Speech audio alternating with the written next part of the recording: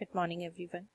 Continuing with our next topic, that is when goods are supplied to branch by head office at invoice price or selling price. Invoice price या selling price हम किसे कहते हैं?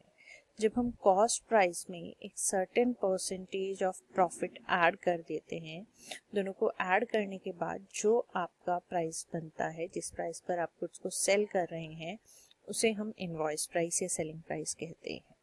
कई बार जो head office होता है वो गुड्स सेंड करता है ब्रांच को उस प्राइस पर जो हायर होता है कॉस्ट प्राइस से, और जो हायर प्राइस है कॉस्ट प्राइस से, उसी प्राइस को हम इनवॉइस प्राइस कहते हैं।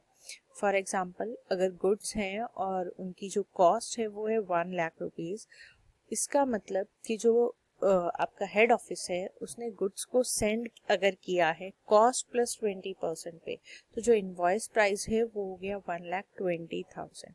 तो जो गुड्स हैं इनवॉइस प्राइस पर हेड ऑफिस जो है ब्रांच को सेंड जब कर रहा है, तो उसके रीजंस क्या है, वो क्यों ऐसा करता है, वो कॉस्ट प्राइस पर सेंड क्यों नहीं करता, इनवॉइस प्राइस पर सेंड क्यों करता है। उसके बहुत सारे रीजंस हो सकते हैं। क्या रीजन हो सकते हैं कि जो हेड ऑफिस है वो इस चीज़ के सिक्रेसी रखना चाहता है कि जो एक्चुअल कॉस्ट है गुड्स की वो ब्रांच मैनेजर को ना पता चले या किसी और पर्सनल को ना पता चले, क्योंकि अगर उन्हें पता चल गया कि प्रॉफिट मार्जिन कितना जो हेड ऑफिस है वो कमा रहा है, तो वो ज़्यादा सैलरी या बोनस डिमांड कर सकते हैं।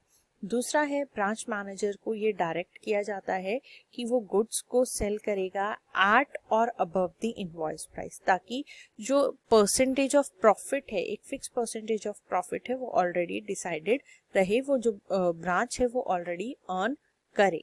देन नेक्स्ट इज कि हेड ऑफिस को इससे ये फायदा मिलता है कि वो इफेक्टिव कंट्रोल कर सकता है over branch stock and cash. तो जब गुड्स सप्लाई की जा रही है ब्रांच को इनवॉइस प्राइस पे, तो जब हम क्वेश्चन को सॉल्व करते हैं, सॉल्व एग्जैक्टली क्वेश्चन वैसे ही होगा जैसे हम कॉस्ट प्राइस मेथड में सॉल्व कर रहे थे, लेकिन सिर्फ क्या डिफरेंस आएगा कि जो इनवॉइस प्राइस है उस पे हम आइटम्स को शो करेंगे। वो कौन कौन से आइटम्स हैं जिनको इनवॉइस प्राइस पर शो किया जाएगा? ओपनिंग स्टॉक को, क्लोजिंग स्टॉक को, और गुड्स सप्लाइड टू ब्रांच और गुड्स रिटर्न बाय ब्रांच। ये 4 आइटम्स जो हैं उसे हम इनवॉइस प्राइस पर शो करेंगे। बाकी हमारा क्वेश्चन एज इट इज होगा, लेकिन अब इसमें कुछ एडजस्टमेंट्स और भी होंगी। वो एडजस्टमेंट्स क्या होंगी कि ओपनिंग स्टॉक जब आप इनवॉइस प्राइस पर शो कर रहे हो, तो अगर आपको ट्रू प्रॉफिट और लॉस ब्रांच का जानना है तो कुछ एडजस्टमेंट एंट्रीज आपको पास करनी पड़ेंगी, क्योंकि जब हम इनवॉइस प्राइस पर opening stock, goods supplied to branch, goods return by branch, stock, closing stock को लिख रहे हैं, तो इन आइटम्स में प्रॉफिट ऑलरेडी इंक्लूडेड है। तो हमें इस प्रॉफिट को कन्वर्ट करना पड़ेगा पहले कॉस्ट प्राइस में, तभी आपको ट्रू प्रॉफिट और लॉस पता चलेगा। तो सबसे पहले हम देख लेते हैं कि क्या क्या एडजस्टमेंट एंट्रीज पास होगी। उससे पहले जो एडजस्टमेंट एंट्रीज पास हम करते हैं वो किस चीज के लिए हम कर रहे हैं? जो डिफरेंस है बिटवीन द इनवॉइस प्राइस और कॉस्ट प्राइस, उसके लिए हम ये एडजस्टमेंट एंट्रीज पास करते हैं। जो ओपनिंग स्टॉक आपने लिखा है वो इन्फ्लेटेड प्राइस पे लिखा है, कॉस्ट प्राइस पे नहीं लिखा, उसे हमने किस प्राइस पे लिखा है? इनवॉइस प्राइस पर। तो जो भी एक्सेस अमाउंट होगा ओपनिंग स्टॉक का, उसे हम यहाँ पर एडजस्ट करेंगे। तो उसके लिए एडजस्टमेंट एंट्री जो बनेगी that is stock reserve account debit to branch account. Then जो भी आप गुड्स सेंड की है ब्रांच को, उसमें भी इन्फ्लेटेड अमाउंट है, वो भी इन्फ्लेटेड प्राइस है, उसके लिए जो एडजस्टमेंट एंट्री पास होगी that is goods supplied to branch account debit to branch account. Then जो गुड्स रिटर्न की है ब्रांच ने, जो गुड सप्लाई की थी ब्रांच को हेड ऑफिस ने, उसी में से हम उसे माइनस कर देंगे। तो हमें अलग से एडजस्टमेंट एंट्री उसके लिए पास करने की जरूरत नहीं है। देन इन्फ्लेटेड प्राइस जो इंक्लूडेड है क्लोजिंग स्टॉक में, उसके लिए जो एडजस्टमेंट होगी that is branch account debit to stock reserve account. अब इसे हम कैसे कैलकुलेट करेंगे, क्या एडजस्टमेंट्स कहाँ पे आएगी, उसे एक बार समझ लेते हैं। उससे पहले इसे कैलकुलेट करने से पहले कैसे करेंगे उसे डिस्कस करने से पहले एक चीज यहाँ पे आप देखिए, सिंपल सी अगर आपको याद रखनी है चीज, दैट इज ओपनिंग स्टॉक आप कहाँ पे लिखते हैं? ओपनिंग स्टॉक लिखते हैं आप ब्रांच अकाउंट के डेबिट साइड पे। तो उसके जो इफेक्ट है, जो इन्फ्लेटेड प्राइस है, उसके इफेक्ट को नलीफाई करने के लिए आप जो एंट्री पास करेंगे वो एंट्री पास करेंगे आप क्रेडिट साइड पर ब्रांच अकाउंट के स्टॉक रिजर्व लिखकर। सेम तरीके से आपने गुड्स सेंड टू ब्रांच हम लिखते हैं, जो हेड ऑफिस ने गुड्स सेंड की हैं ब्रांच को, उसको हम लिखते हैं डेबिट साइड पे। उसके इफेक्ट को नलिफाई करने के लिए हम स्टॉक रिजर्व के लिए एंट्री जो पास करेंगे वो एंट्री पास करेंगे क्रेडिट साइड पर। नेक्स्ट जो चीज़ है दैट इज हम लिखते हैं गुड्स रिटर्न्ड बाय ब्रांच, इसे हम लिखते हैं क्रेडिट साइड पर ब्रांच अकाउंट की। तो इसमें जो इन्फ्लेटेड प्राइस इंक्लूडेड है उसके इफेक्ट को नलिफाई करने के लिए हमें इसकी एंट्री पास करनी चाहिए क्रेडिट साइड पर ब्रांच अकाउंट के स्टॉक रिजर्व लिखकर। लेकिन यहाँ पे हम एक चीज करते हैं, हम अलग अलग एंट्रीज इनके लिए पास नहीं करते। हम क्या करते हैं, जो भी आपकी गुड्स सेंड टू ब्रांच हुई है, यहाँ पे जो वर्ड इंपॉर्टेंट है दैट इज टू है या बाय है। जो भी गुड्स सेंड की गई हैं ब्रांच को हेड ऑफिस के थ्रू और जो गुड्स रिटर्न की हैं ब्रांच ने हेड ऑफिस को, हम दोनों को सब्ट्रैक्ट कर लेते हैं, दोनों को माइनस कर लेते हैं। तो जो गुड्स रिसीव की हैं ब्रांच ने उसमें से हम माइनस कर देंगे जो गुड्स ब्रांच ने रिटर्न की है उसको, और दोनों को माइनस करने के बाद जो अमाउंट आता है उसके ऊपर हम कैलकुलेट करेंगे कि जो स्टॉक रिजर्व है उसका अमाउंट कितना है और उसके अकॉर्डिंग हम उसको इफेक्ट देंगे। जैसे अगर हमारा गुड्स सेंड टू ब्रांच ज्यादा है और गुड्स रिटर्न्ड बाय ब्रांच कम है तो सेंड हमने दोनों को माइनस किया, गुड्स सेंड टू ब्रांच हम लिखते हैं डेबिट साइड में। तो उसके इफेक्ट को नलिफाई करने के लिए हम जो स्टॉक रिजर्व की एंट्री देंगे वो हम ब्रांच अकाउंट के क्रेडिट साइड पे लिखेंगे। नेक्स्ट इज आपका इन्फ्लेटेड प्राइस जो इंक्लूडेड है क्लोजिंग स्टॉक में, उसको इफेक्ट देने के लिए हम क्या करते हैं, उसके लिए क्लोजिंग स्टॉक को हम कहाँ लिखते हैं, क्लोजिंग स्टॉक को हम लिखते हैं ब्रांच अकाउंट के क्रेडिट साइड पे। तो उसमें इन्फ्लेटेड प्राइस के इफेक्ट को नलिफाई करने के लिए उसके ऑपोजिट जो एंट्री है हम डालेंगे डेबिट साइड में ब्रांच अकाउंट के। तो अब हम देखते हैं कि कैसे हम कैलकुलेट करते हैं इन्फ्लेटेड प्राइस, या हम कहते हैं कि कैसे हम कैलकुलेट करेंगे वो अमाउंट जो आप स्टॉक रिजर्व की एंट्री के साथ आप बैलेंस जो शो करेंगे। सबसे पहले अगर इसमें भी दो चीजें हैं कि जो गुड सप्लाइड हेड ऑफिस कर रहा है वो at a profit on cost price है या at a profit on sales price या इनवॉइस प्राइस जिसे कहते हैं उस पर है, तो उसी के अकॉर्डिंग फॉर्मूला चेंज होगा। जैसे सबसे पहले हम देख रहे हैं कि अगर गुड सप्लाई कर रहा है head office at a profit on cost price, at a profit on cost price है तो फॉर्मूला जो यूज होगा that is invoice price into rate divided by 100 plus rate. Suppose example दिया हुआ है कि अगर गुड सप्लाइड की है हेड ऑफिस ने एट कॉस्ट प्लस 10%, तो जो भी आपका इनवॉइस प्राइस है उसको आप मल्टीप्लाई करेंगे 10/110 से। अगर कॉस्ट प्लस 25% है तो 25/125 हो जाएगा। अगर आपकी जो गुड्स हैं वो सप्लाइड की हैं हेड ऑफिस ने at a profit on invoice price, तो उसके लिए कैलकुलेट करने का फॉर्मूला है आपका invoice price into rate upon 100। Suppose जैसे एग्जांपल इसमें देखते हैं गुड सप्लाइड की है हेड ऑफिस ने at a 25% profit on selling price, तो आपका जो फॉर्मूला होगा उसमें हम 25 डिवाइड बाय 100 करेंगे। नेक्स्ट इसका एक क्वेश्चन हम देख लेते हैं। Malhotra limited has a branch at Ajmer, goods are invoice to the branch at cost plus 20%। यहाँ पे देखिए कॉस्ट प्लस 20%, मतलब जब हम स्टॉक रिजर्व का जो अमाउंट है वो निकालेंगे तो ये वाला फॉर्मूला यूज होगा, दैट इज इनवॉइस प्राइस के लिए रेट अपॉन 100 प्लस रेट वाला फॉर्मूला यूज होगा, क्योंकि यहाँ invoiced to the branch at cost plus 20% है। Then branch keeps its own sales ledgers and deposit all cash received daily to the head office account। तो यहाँ से clear पता चल रहा है कि डायरेक्ट मेथड यूज होना है। आपका कैश रिसीव जो डेली हो रहा है वो डायरेक्ट आप हेड ऑफिस को सेंड कर रहे हैं।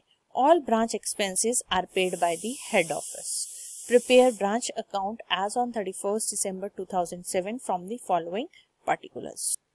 एज ऑन 1 January 2007, तो ओपनिंग स्टॉक हमें गिवन है।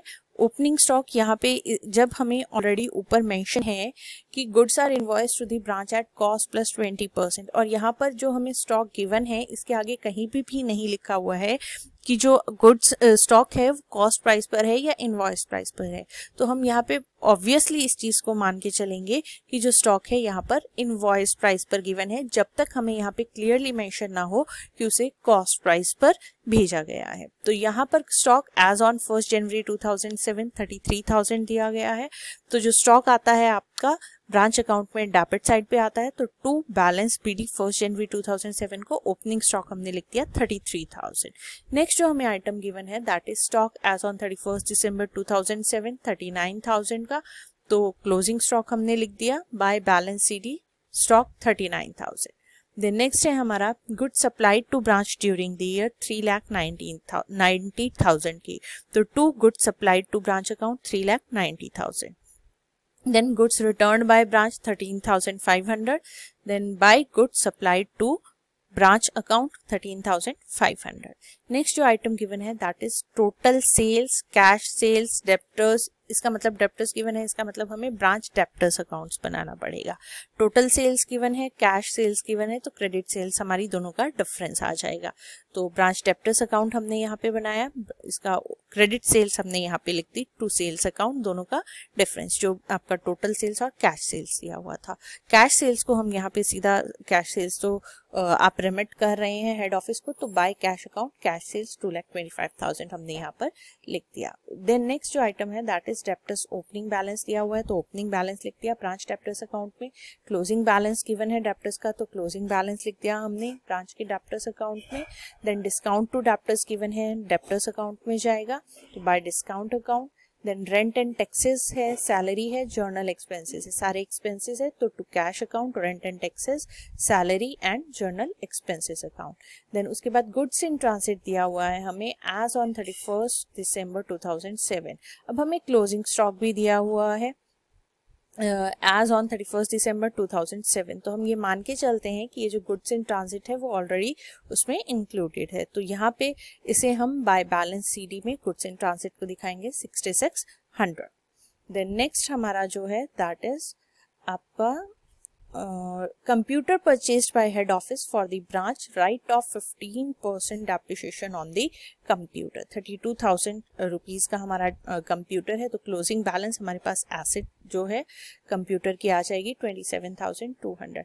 यहाँ पे एक चीज इस क्वेश्चन में देखिए, ये जो गुड्स इन ट्रांजिट है, जब हमने पहले क्वेश्चंस किए थे तो उसमें याद होगा हम इसमें क्या कर रहे थे, गुड्स इन ट्रांजिट को हम good supply to branch account में उसे ऐड कर देते थे, लेकिन मैंने अभी आपको बोला कि यहाँ पर हमने इसको अलग से शो किया है क्योंकि जो क्लोजिंग स्टॉक है वो हमें अलग से गिवन है। तो गुड्स इन ट्रांजिट हो गया। ये थी हमारी एंट्रीज जो हमें ऊपर इंफॉर्मेशन गिवन थी, इसके अकॉर्डिंग जो हमने डेप्रिसिएशन हम यहाँ पर शो नहीं करते हैं क्योंकि हम यहाँ पर जो कंप्यूटर का बैलेंस है, जो अमाउंट है, उसे डेप्रिसिएशन माइनस करने के बाद जो कंप्यूटर का अमाउंट है उसे हम यहाँ पे शो कर रहे हैं, मतलब क्लोजिंग बैलेंस हम यहाँ पर शो कंप्यूटर का कर रहे हैं। तो देखिए हमने कंप्यूटर खरीदा था 32,000 का, उसमें से 15% डेप्रिसिएशन हमने लगाया और उसके बाद जो अमाउंट बचा उसे हम यहाँ पर कंप्यूटर के आगे लिख रहे हैं। अब ये सारी हमने एंट्रीज जो हमें क्वेश्चन में गिवन थी वो कर दी। अब बात आती है एडजस्टमेंट्स के लिए। तो ओपनिंग स्टॉक जो हमारा है गिवन है 33,000, इसके लिए स्टॉक रिजर्व की एंट्री अपोजिट साइड पे होगी, तो बाय स्टॉक रिजर्व अकाउंट 33,000। और जैसा कि हमने बोला था कि ऊपर हमें क्या गिवन है, एट कॉस्ट प्लस 20%। तो हमारे लिए जो फॉर्मूला यूज होता है दैट इज जो भी आपका इनवॉइस प्राइस है into rate upon 100 plus rate अगर ऑन कॉस्ट है। अगर एट इनवॉइस होता तो हम जो इनवॉइस प्राइस है इनटू रेट अपॉन 100 करते। तो यहाँ पे एट कॉस्ट है तो 33,000 invoice price into 20 rate divided by rate plus 100 120, तो ये 5500 बाय स्टॉक रिजर्व हो गया ओपनिंग स्टॉक के इन्फ्लेटेड प्राइस के लिए adjustment entry. Than goods supplied to branch 3,90,000 दी हुई है, गुड्स रिटर्न्ड बाय ब्रांच है 13,500, दोनों को हम माइनस करेंगे और जो अमाउंट आता है आपका उसके ऊपर हम स्टॉक रिजर्व का फॉर्मूला लगाएंगे। तो उसके लिए हमारे पास जो एंट्री होगी that is 3,90,000 minus 13,500 into 20 divided by 120, तो ये आपका अमाउंट आ जाएगा। देन आपका जो क्लोजिंग स्टॉक है 39,000 रुपीज का, इसके लिए स्टॉक रिजर्व की एंट्री ऑपोजिट साइड पर, तो 39,000 इंटू 20 डिवाइड बाय 120। देन जो आपका गुड्स इन ट्रांजिट है वो भी स्टॉक ही है आपका, तो स्टॉक उसके लिए भी हमारी adjustment entry 6600 into 20 divide by 120। तो ये हमारी एडजस्टमेंट एंट्रीज हो गई। ब्रांच अकाउंट से हमारा बैलेंस निकला है कैश रिसीव्ड फ्रॉम डेप्टर्स का, और इस बैलेंसिंग फिगर को भी हम यहाँ पर लिख देंगे, अमाउंट रिसीव्ड फ्रॉम डेप्टर्स,